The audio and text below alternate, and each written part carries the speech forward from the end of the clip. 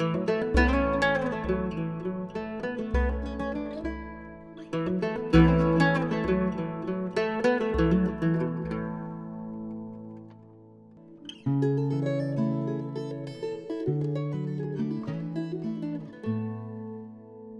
that we've got the groove on, we can establish the distance we need, or the width of this piece, because this piece is going to be recessed in here, and our distance is right here. That's the width of the back piece, so I'm going to set a marking gauge just like this to that depth. I might leave it a little bit fat so I can plane it down afterwards. Not too critical, but this is already planed straight. I'm going to run a gauge line here.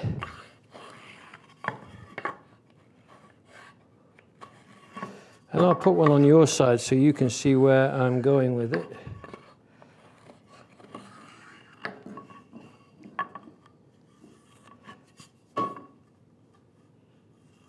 Like this. Somewhere like that in the vise will work just fine. There are a couple of ways you can do that. You can either go square on like I have, and then rip, or you can turn it the other way, which some people like and some don't. I like it this way too. So we can come in the vise this way, and this is more commensurate with rip sewing than the other way, because you start at that angle that you might do a better job with.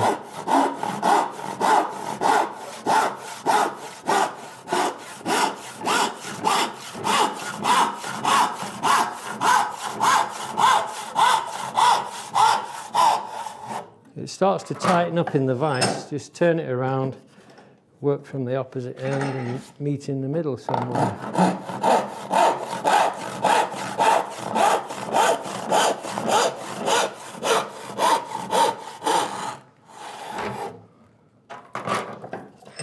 Pretty close. A couple of shavings off there, and we're good to go. Too much, way back.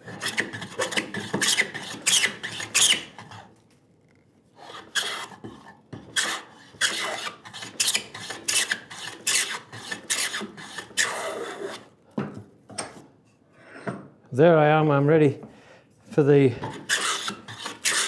back housing to go in now.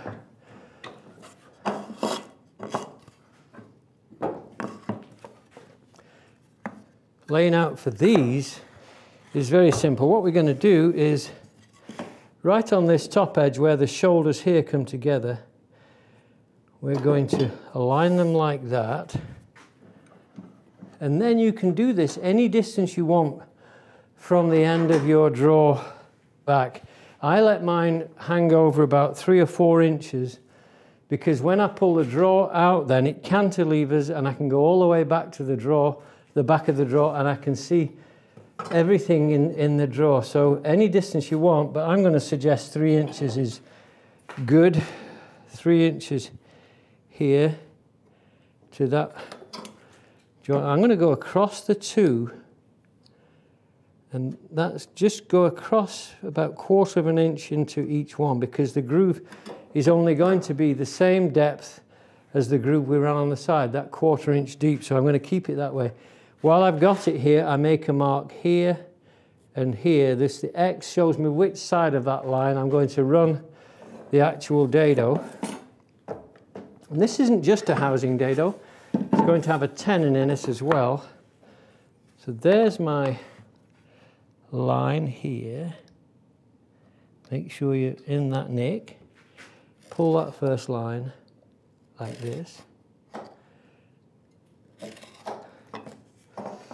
We're going to chisel into that line, and we're going to go that 1/4 of an inch deep, so we can actually use the same router. If we set this to the depth of the groove, that 1/4 of an inch, which we can do,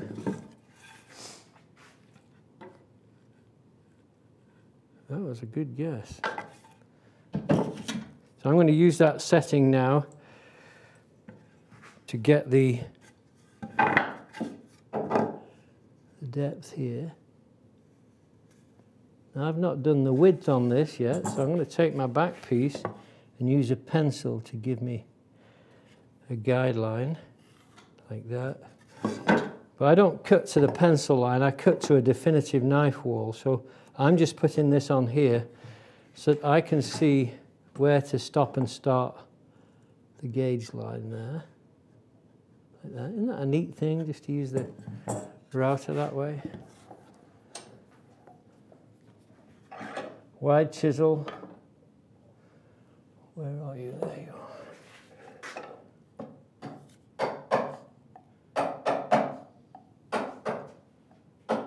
Alternate between your bench top and the vise.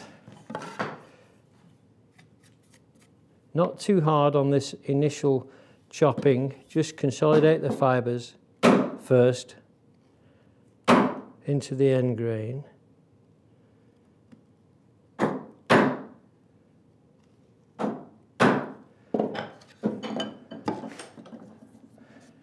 Move away from that knife wall, go about halfway across.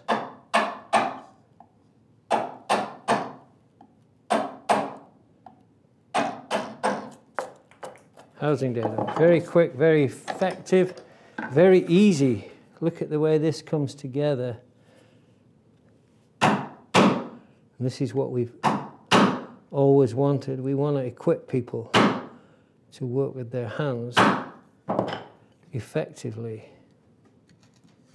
So I'm about 1/16 off my depth now. You can use your upper shoulder muscle, rock the chisel, hand behind the cutting edge, pressure down with my left hand, pressure forward with my shoulder and my dominant hand. Crisp, clean work, nearly to depth. Last bit now. This is the last chopping on this side. Don't need to go any deeper. The next bit is, this piece is going to go into here. So I'm going to go right on this inside. So I'm trying to, it's almost as though I'm trying to snug underneath the corner there. There's the knife bit that I want to start with. Bring my square in, slide up to it, just gently with that first pass. Now that's putting the bruising on my good wood. So I turn around before I go any deeper, and I put all the bruising onto the waste wood, the part that I'm going to be removing.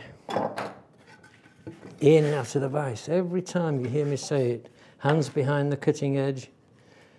Why? Because I care about you. And these are patterns that stay with you forever. You don't have to have accidents. Right in on my knife wall. Not too deep. If you hit it too hard, you'll make the recess wider than it needs to be.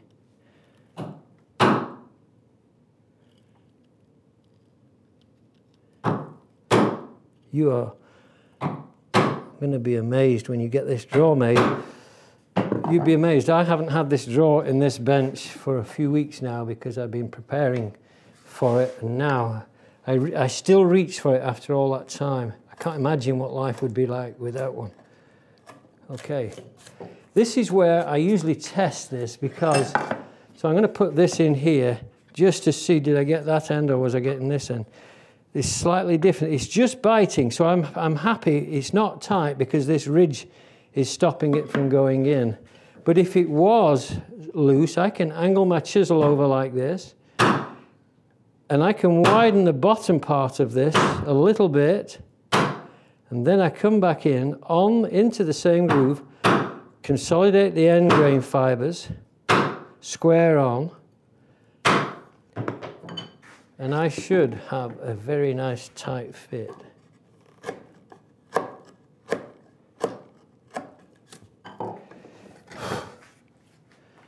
Close to depth, I am close to my depth line. I'm going to turn it round and take out the mid-waist, that little apex along the ridge line, with a wider chisel I've gone right into the groove, into the gauge line, and I'm shooting for the stars here. Double-handed, not level, but leveling. Leaving a little bit of residue on there. Bring in my router. This is the real power router, this one. This is power tool woodworking at its best. Love it, love it, love it, love it. Look at this, that's nice, huh? Okay, now what I'm going to do is I'm going to try this to see how close I am, to see whether this, oh, look at that. It's very nice. That's how it should fit when you're done. So I'm going to leave this at that, do the other one. We're going to put a tenon on the end of here. We're going to put a mortise inside the recess on both ends, a tenoned housing dado. That's what we're going to end up with.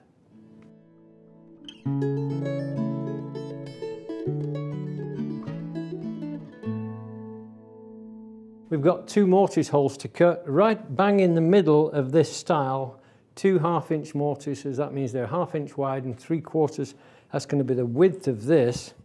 Is going to go in here. So you've got a 1/2 inch tenon going all the way through there.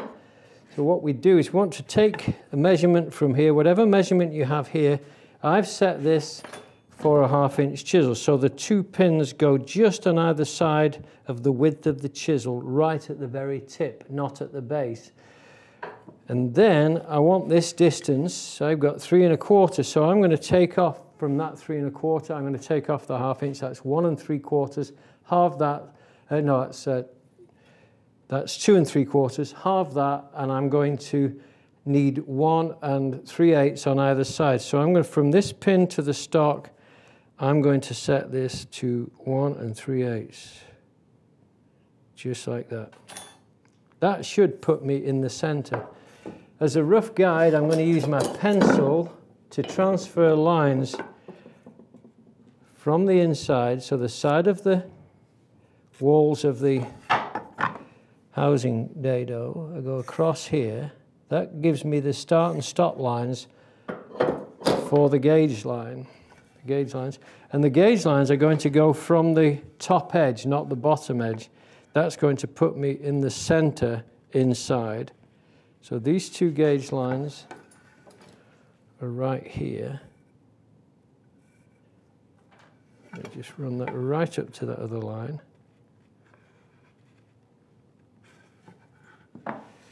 There. And that's what we're going to chop. But what I want to do now is I want to make sure that the knife wall can be put in place. I can put my knife wall in here. I have to come from the dado itself to make sure that that is exact. So I'm coming here, make a small nick on the corner, go to this side, small nick on the corner, into the knife nicks here, slide up, and then between the gauge lines, that's the position exactly for my wall for the rim of the mortise. There it is. So I've got gauge lines here, I've got stop and start lines there with a knife wall. Into the vise. And right between the gauge lines,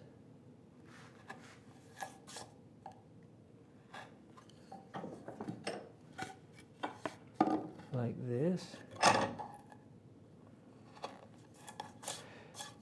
Now what I want to know is, can I get gauge lines in between the dado here? I can get something, I'm not sure how much.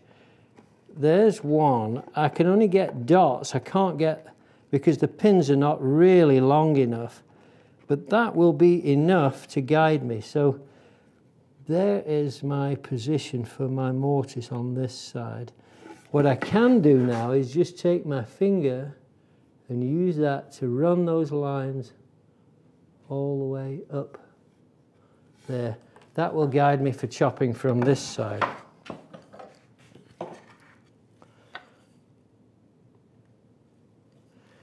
Right in between the gauge line, not too hard, but But if you did hit it too hard, it wouldn't really matter on this because we're going to put a wedge in there and that's going to drive the tenon into either side anyway. So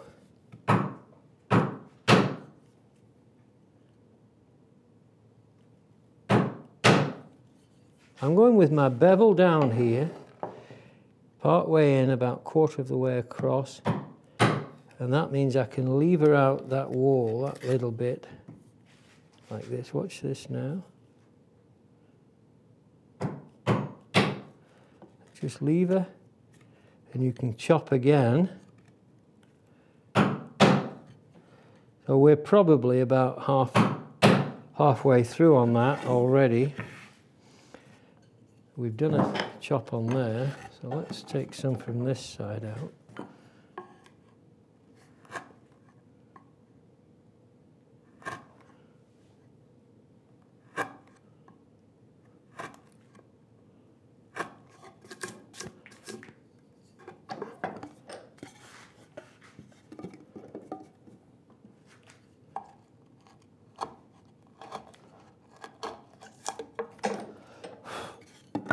Clean bench top.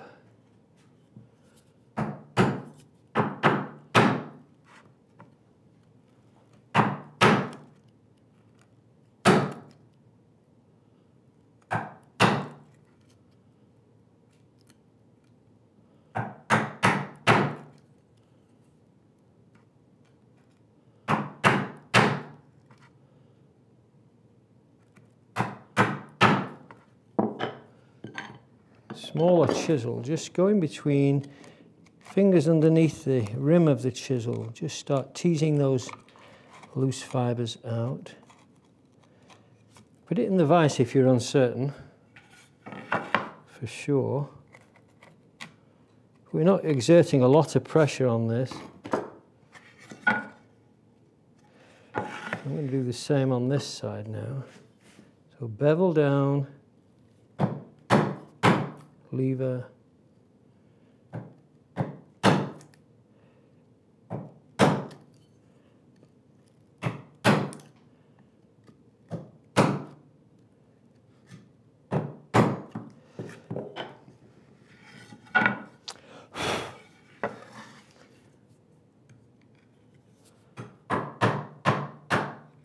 You could hear that go through, I'm sure I did. I felt it. So the whole of the inside now is semi-loose. There. I'm going to go just to pare down this wall here, following my gauge line.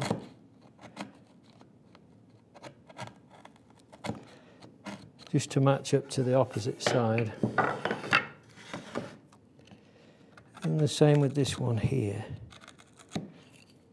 Clean up the inside corner. Now I do the same on the other side, and the only thing I've got left to do then is cut a tenon on one end and then cut the back piece to length and cut the tenon on the other one. So that's what I'm going to do next.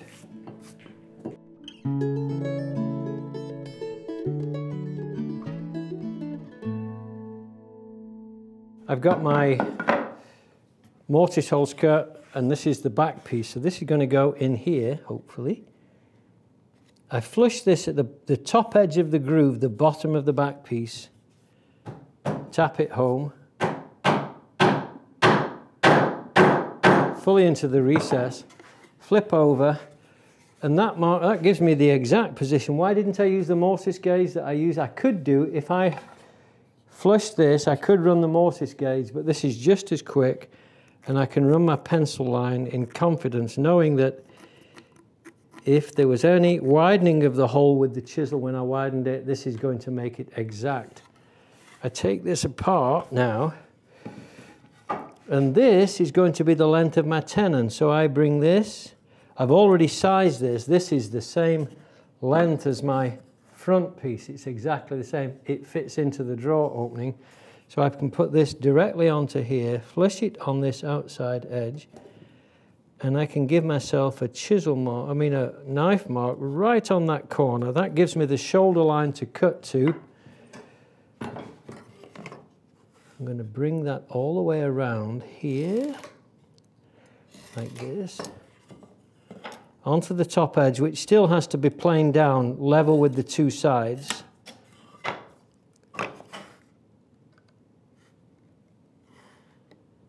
Onto here. And connect the dots here. Okay. These lines here, now that I have on the end of here, can be just pulled along here, like that. Just use your finger as a guide. And then we're going to go with the tenon saw. Small tenon saw.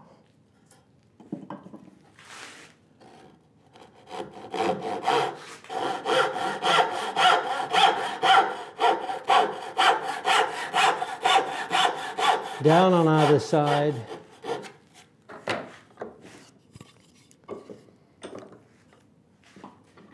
And you can cut the sides of the tenon first if you want to.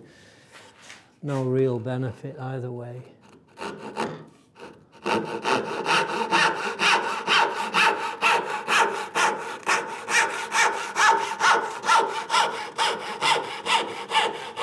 Down to the line.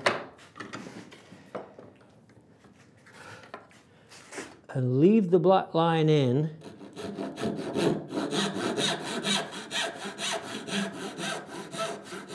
Down the cheek.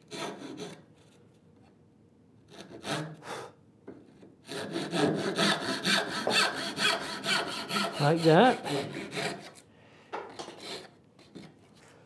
And now I'm going to go corner to corner, right on that very corner.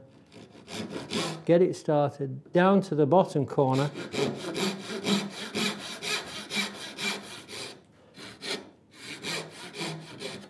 I'm going to drive a little wedge in there, which will give the effect of causing a compression against the side of the dovetail wall, the tenon walls. So which way did I have this? So this is going to go, no, not that one, this one.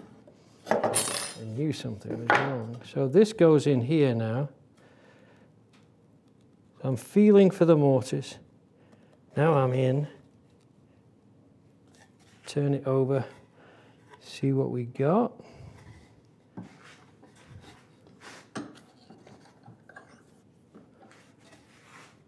So try and align it.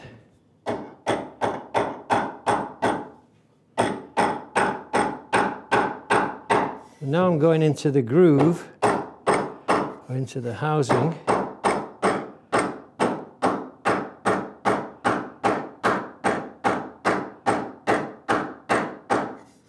So I'm down.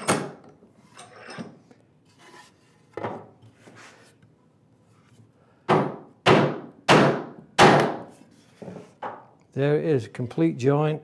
I've lost the kerf in there, so I'm going to open it up and go back in and saw the kerf a little bit more because it closed up under the compression of the joint. That doesn't matter. I'll just go back in and open it a little bit.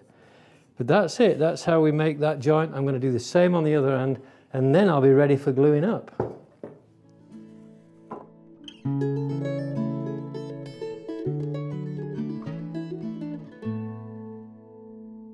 I'm going to use a bigger saw kerf just to increase that groove for the wedge. Hopefully that will work.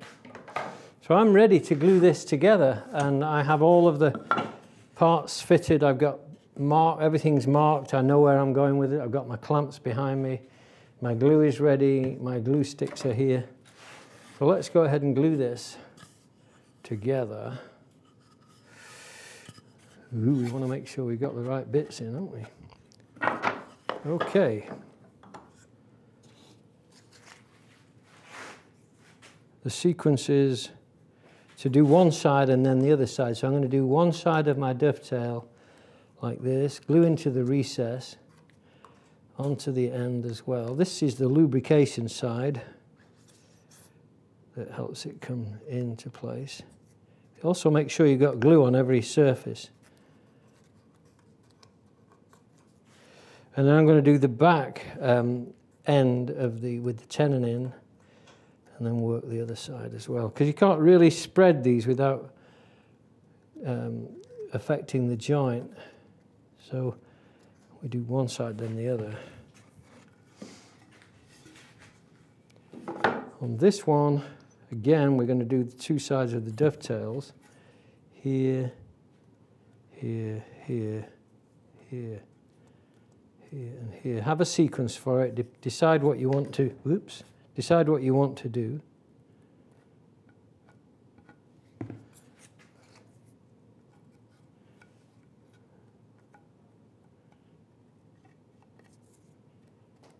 You don't need to do your shoulders.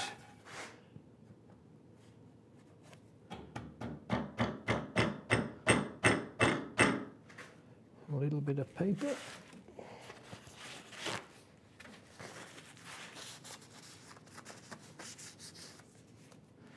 And seat the joints. Make sure they're fully seated.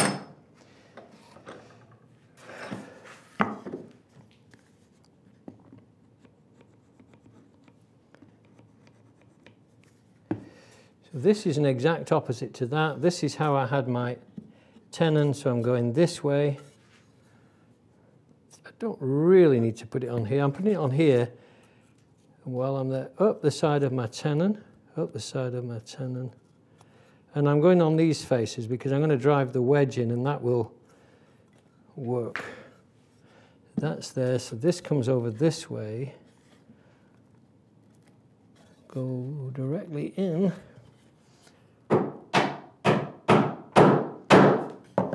My tenon nub just protrudes ever so slightly. So I'm going in here. I want to make sure these are as seated as I can get them. So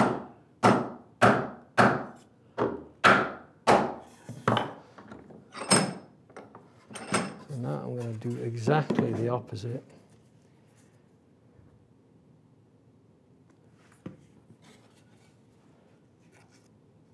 Remember when you're applying glue, the wood is swelling the whole time. So that's why we move systematically, methodically, and progressively when we're in this mode of gluing up.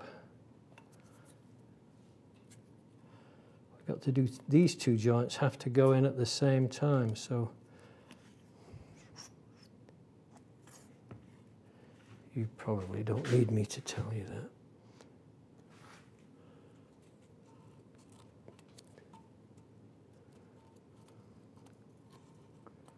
I got my clamps ready. I already said that, didn't I? Or did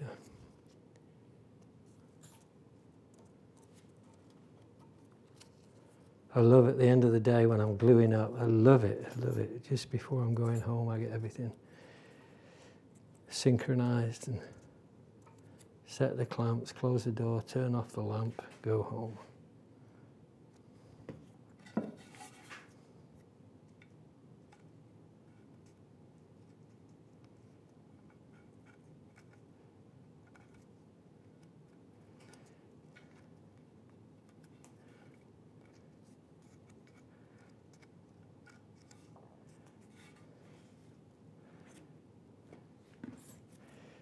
We are ready to go.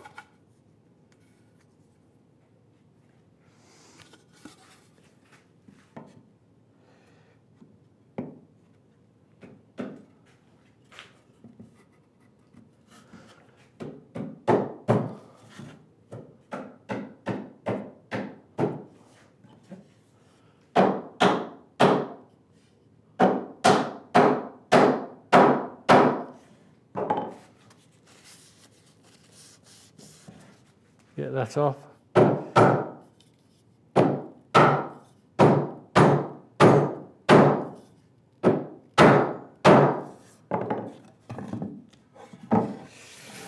Woo! A little gap here, not much.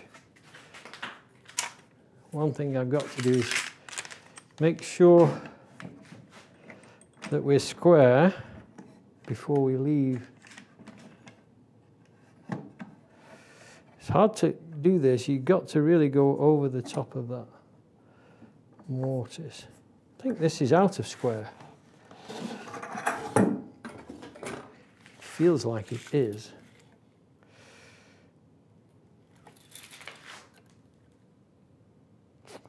Yeah, a little bit. So this is shorter here, so I have to squeeze on this one here and then check myself, and I think that probably did it. 21 and 5/8. 21 and 5/8. Okay. Get your clamps on here, go over the top of your dovetails like this. Now, I already had planed mine flush, so I know mine were flush. And what we're going to do in a second is we're going to apply these clamps, and then we're going to bang on the ends of the front so that we can make sure that the top of the dovetail fits tight into the recess. Now I can't really see what's going on inside there.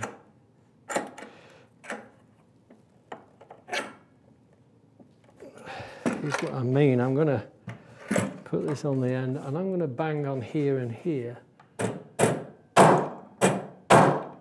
to make sure everything is directly down. Looking wonderful. And I'm going to see about a clamp on here. You can't really clamp inside that easily. If you did clamp inside there, you'd have to put a stick across there to stop the sides from bellying in. So I'm going to go this way and make sure this is seated. And then I'm going to cut my wedges while this is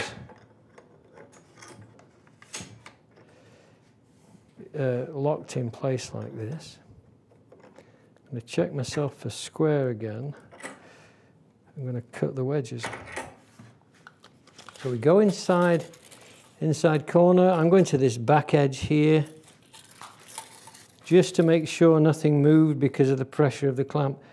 And I should really show you this because I have exactly 25 and 1/16 corner to corner and 25 and 1/16 corner to corner. I'm dead square. So that's that. Now I'm going to just put this out of the way just for a minute because I'm going to cut my wedges. I've got a little bit of black walnut here and I'm going to cut my wedges. How am I going to do that? These are not very long. They're only going in about 1/2 inch or 5/8 of an inch, so not big wedges. There's one. There's two. And there is three.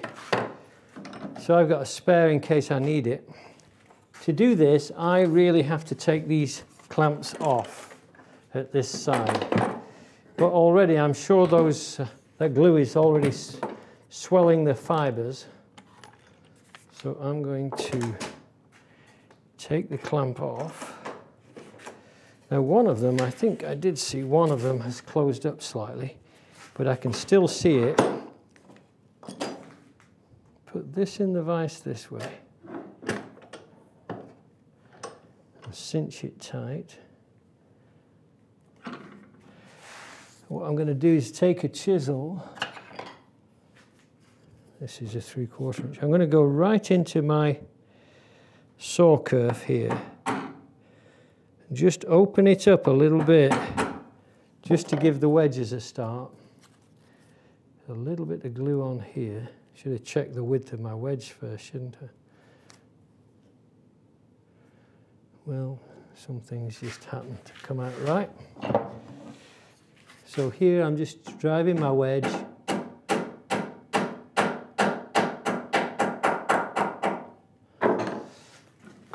Flip over and do the same on the other side. And you can check the bottom of your housing dados to make sure they didn't open up in the process. It's quite heavy. Good length. I hope you've enjoyed making this project. This is a wonderful part of your workbench. You'll never regret having this drawer in your workbench. Okay, clamps back on, leave it till tomorrow morning.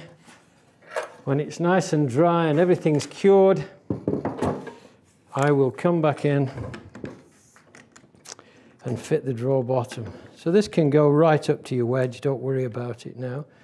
Make sure your clamp is parallel across to that back rail. Leave it overnight. I'm going to just leave this, walk out the door, go home, have a nice cup of tea, have my dinner, and I'll see you back tomorrow. Great. That's it, dead easy.